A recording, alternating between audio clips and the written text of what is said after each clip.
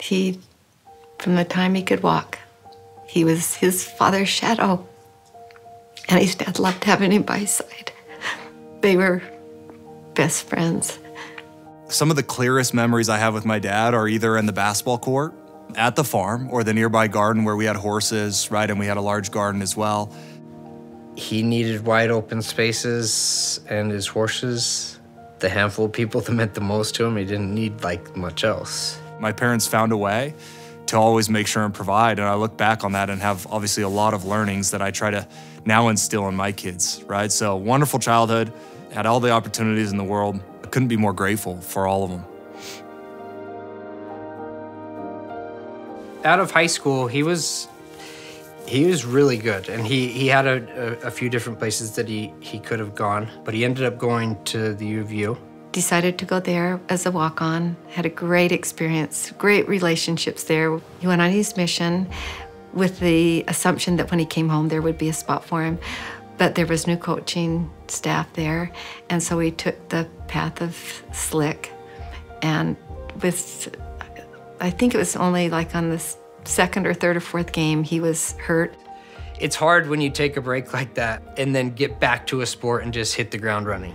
So come the end of that season, had a hard decision to make, right? Do I stay and do I continue to try to, play one more year, or do I move on? Do I go to BYU where I wanted to go to school anyway, right? Where my dream was. He was told that he would never play Division I, and you don't tell Craig he will never do something, because that lights a fire underneath him and he'll prove you wrong. He's the most determined soul. And at that point, I made a decision that I was going to go all in and go the unconventional path. And that next fall, my ankle had, probably 6 to 9 months to heal. Even though it's never been the same, I went to walk-on tryouts and made the team. He had reached a goal, that he had dreamed about. And there was only one point when I think he might have gotten a little down, discouraged that he wasn't getting a scholarship, when he saw everyone else coming on, getting scholarships, and yet he was starting on some games. And he came to us, never complained, but at one point he said, I'm thinking I might throw in the towel. And his father and I said to him, don't ever allow money to dictate your dreams, sweetheart. We will find a way. And we did. And I really think being a walk-on has been the greatest blessing, because it's taught him so many lessons that he can teach his children. That when you want something bad enough, it's worth whatever you have to do to fulfill a dream.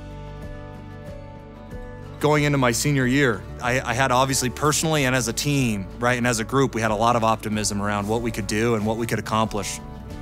And, that time, right, my dad's health was very good, right? So we had a great season. I individually was having a pretty good season, and I felt like I was contributing the way that I was supposed to, but we got to about the midpoint of the season. I remember it was in February. I had a game to play Utah State, right? And it was the night of the Utah State game when, my dad collapsed the night before the game. He had got up, and I heard him down in the kitchen, and then I heard a thud. It was right there.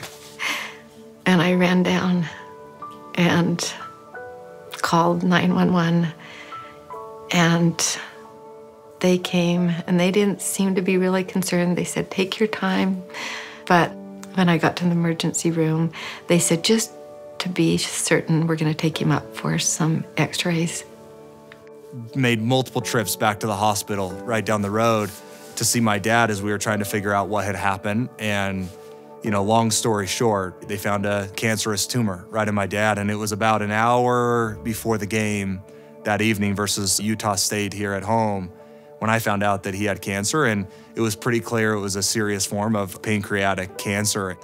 That was obviously a incredibly life-changing moment, not just for him, but for my whole family.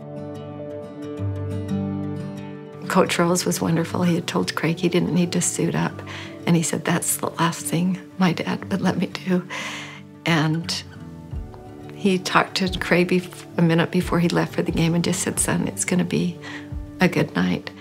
On game day, everything's lockstep. It's code red from the moment you wake up, everything is patterned so it's exactly the same. It's reproducible every single game so that you can have a chance to perform at your highest level. And on this day, nothing felt right. All of our minds were somewhere else, grappling with this news, trying to feel for Craig. And then we got into this game, and through this whole game, it was just frustration the entire game. Here's Cusick for three.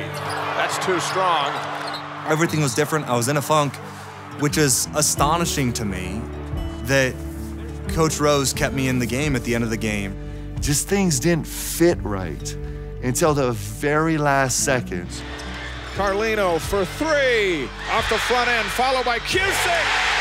It's over. In 1 second, as the buzzer sounds and Craig Cusick hits that putback, it was just like the magic of sports, because sometimes sports take something that can never be made right, and just for a second, it makes it right for everybody.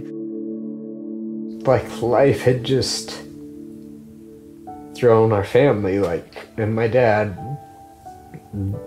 its biggest punch. And that was Craig's response. And what that did for me through that process, it set the tone for the whole thing. Not many people could have done that. I would have missed. I guarantee it. And it didn't fix anything, but it gave us all a moment that was extraordinary. Craig gave us that because of the toughness that he has inside of him, that 100% he would tell you every bit of that toughness came from his dad, who was his coach and his father and his best friend and his mentor. And it's one of the great moments in BYU basketball history.